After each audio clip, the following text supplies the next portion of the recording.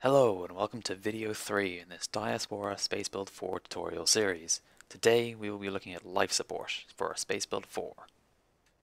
So, at the end of our last video we had just finished attaching our core to our brand new spaceship. So, next thing to do now, we're going to go to the Spacebuild 4 tab and click on the generator spawner. In this new version of life support, the ship core replaces the resource nodes from life support 3 and life support 2. So everything will be connected to it, or to the ship at least, by welds, which we can have to automatically in the tool. So anything constrained to the ship will link itself to the core, provided the core is also attached to the ship. So for free power generation and to start most systems off, we are going to need a solar panel. Very similar to Life Support 3 and previous versions, point them at the sun, you get power. Since they are welded, they are automatically connected and already producing power. The multiplier is affected by the angle between them and the sun. In most maps this is simply directly upwards, so all at 100% efficiency. The next thing we need is storage for the power we are now generating. So there isn't individualized storage containers in Spacebuild 4 just to reduce the entity count, so the only storage you're going to need is resource caches. So I'm just going to put 2 of these on either side just because, symmetry. And since they are welded automatically by the tool, they're automatically linked to the network and automatically filling with energy. We're at 14% already. One thing some of you might remember from back in the days of Life Support 2 is how you could change the model of your storage containers to match another prop. That feature has been brought forward into Spacebuild 4, and by simply right-clicking on a prop you can turn any other storage device into a different prop, and the values of what it stores or what it produces will scale with the prop's volume. So if your ship needs more storage or faster generation, instead of placing down more of a single generator, you can instead use bigger props if you can fit it. Very popular ones are the Mandrake models, which are a custom addition to the server, and are models essentially ported from EVE Online. There are some very big props that were previously used in the Life Support 3 spawn menu, but now you can take any prop you want and spawn models using it. So you can quickly see we're getting to much larger storage caches. So if you're building a ship large enough to fit these much bigger props, go ahead.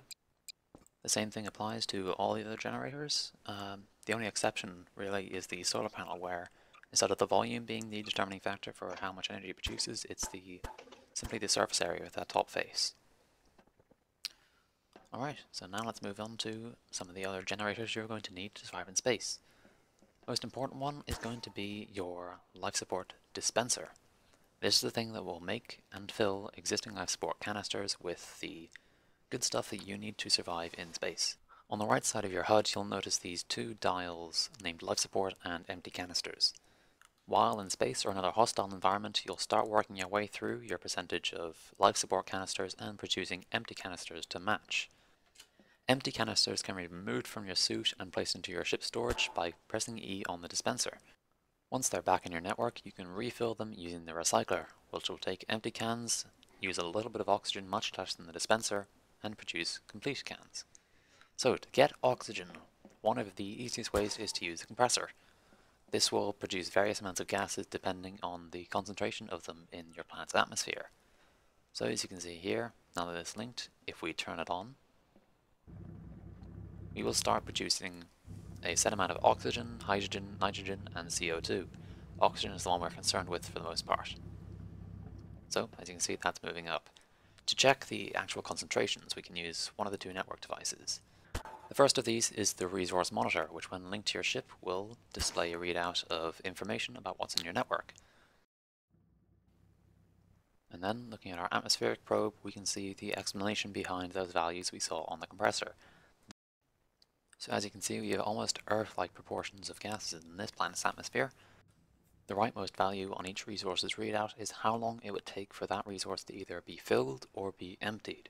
So as you can see here, with the rate at which our compressor is pulling resources into our ship's storage, it would take 2 months of running that on continuously to empty this planet's atmosphere, which means you don't have to worry about suffocating everyone on the spawn planet just yet. So we've had our compressor running for about a minute at this point, and as you can see we still have not made any life support canisters. So unless you feel like waiting forever, we're going to need a little bit more horsepower to start filling this within a reasonable time frame. So one thing we can do is start using multipliers. Using the wire debugger tool, we can see that this generator, just like most of the ones in Spacebuild 4, have two wire inputs, on and multiplier. Since our compressor has a multiplier of 1 by default, we can use the simulate data tool as a very quick way to set that to a higher value. So this can be used in place of wiring a constant value to very easily set something to a multiplier of 10, for example. I put 10 in as the value and then simply click on the multiplier input. And as you can see, that life support available value is going up a lot faster. And so is the oxygen bars on our resource monitor. So now we can see that energy is dropping rapidly. We are using far too much power than we can generate with only those 3 little solar panels we made earlier. See the energy input with its percentage at the top. When that reaches 100%, the generator will run for a single second. We'll generate a little bit more oxygen and use our entire store of energy. So, multiplier of 10 may be a bit too high. Let's set that back to 1 and then we can try using a constant value to find a much better multiplier for us. So the constant value tool, if you can't find it, there is a search bar at the top of the wire menu which can make navigating all of those folders quite a bit easier. Here we are only going to need one value, but if you're wiring up a bunch of different generators, you want independent multipliers for each, you can set that value or a number of values up there. For now though, we only need a single value of type number, and we're going to start off with a multiplier of 4. So we put it down. Now we need to find the advanced wiring tool. This tool will be located right at the bottom of the wire tabs tool menu, under the tools folder.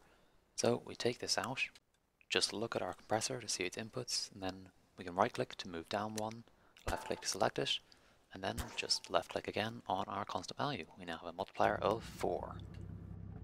Now we turn it on, we're generating much less than before, but look at that, we're still losing power.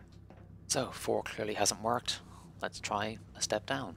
We just need to find the constant value tool again, using the search menu if you want.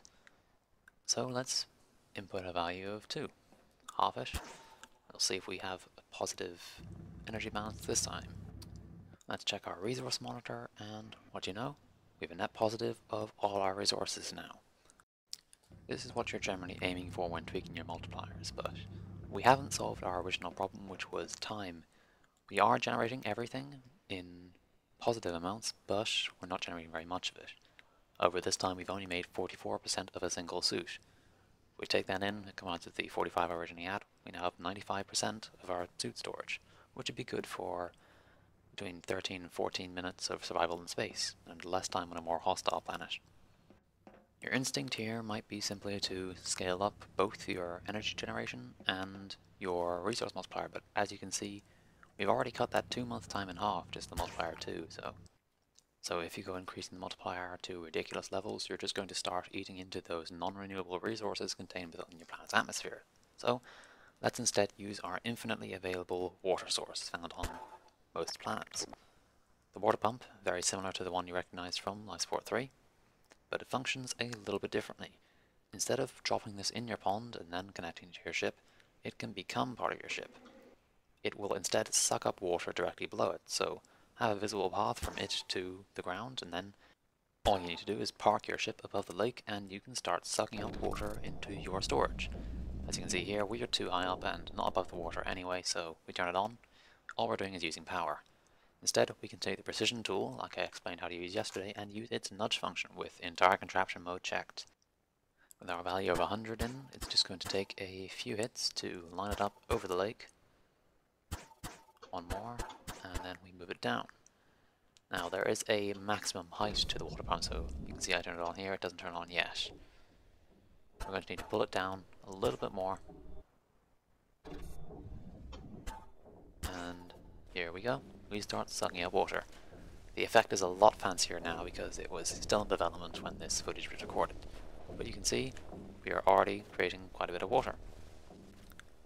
Next step, of course, is we're going to need the generators to start using it. It's all well and good having water, but you can't breathe water. So, as you can see, it's coming in at quite a steady rate, and we still have positive energy, so don't have to worry about its multiplier for the time being. So moving right along, we're going to use a water splitter to split our water into 2 parts hydrogen, 1 part oxygen. This tiny little machine here is going to take not very much power, not very much water either, and start producing oxygen and hydrogen. So now that we've got it on, you can see we are gaining oxygen and hydrogen at a very slow speed. What you could do is just take out the generator again and just start laying down more of the same machine. Just spamming them all along your hull, but no, we know better. So instead, let's clear all of those and we'll stick with our one device.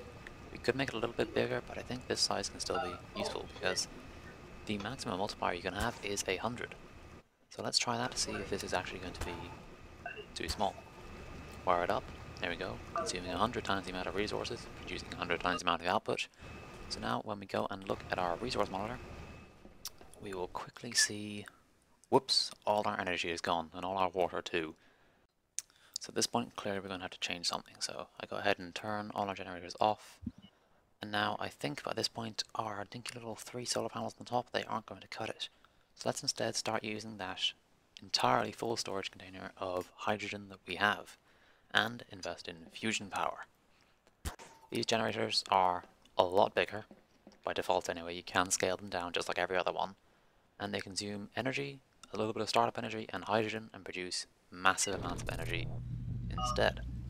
So now you can see we are pretty much almost filling our entire storage, but we have to be careful we don't run out of hydrogen. As you can see, that's falling rather rapidly, so now we can easily afford to turn on all our other generators. And let's see if we have net positive energy. What do you know?